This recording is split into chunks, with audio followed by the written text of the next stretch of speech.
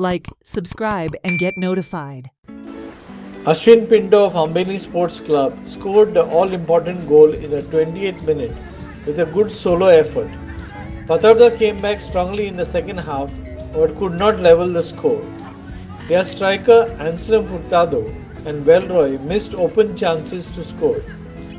Rock Borges of Fatorda also hit the crossbar and the rebound came back into play with just few minutes left for the final whistle.